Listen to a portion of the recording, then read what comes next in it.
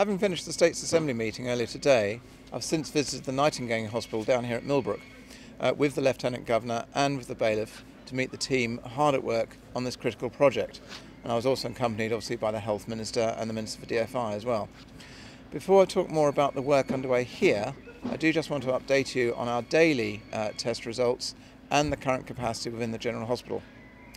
So we've now tested 2,281 samples for COVID-19 and have reached 1,973 negative results and 255 positive results.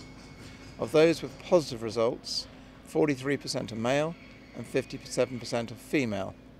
The average age of those who have tested positive is 54, and we're currently awaiting the results of 48 outstanding tests.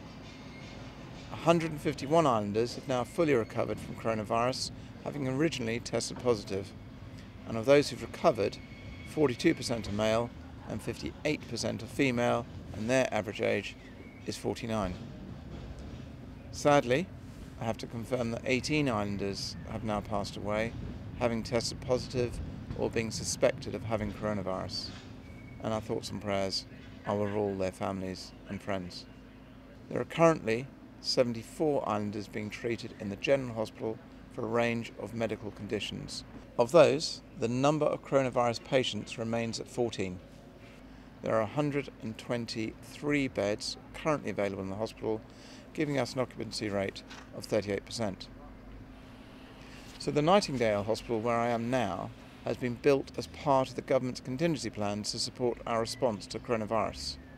The increased rates of infection which we expect to see across the island are based on modelling of Jersey's public health statistics, which look at the anticipated number of cases and patients within the next 4 to 6 months. An increase in cases will put pressure on our health services, which have an upper limit to the number of patients which can be treated within our current resources. And so the Nightingale Hospital offers the additional capacity we need in that scenario, when and if the capacity within the General Hospital is reached. And that will be then the Nightingale Hospital will ensure that islanders continue to receive the essential care they need in a hospital setting. Now, I've been asked if we will also support Guernsey, for example, through the Nightingale Hospital if they required additional bed capacity when they reach their peak.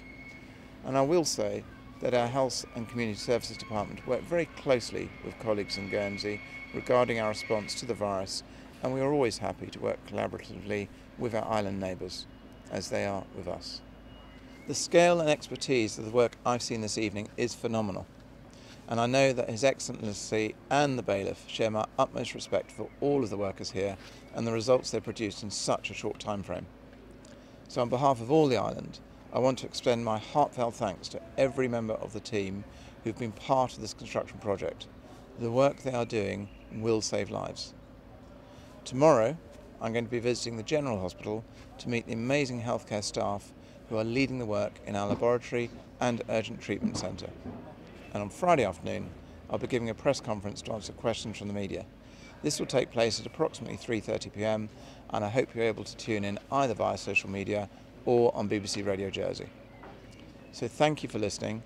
Please continue to stay at home and please stay safe.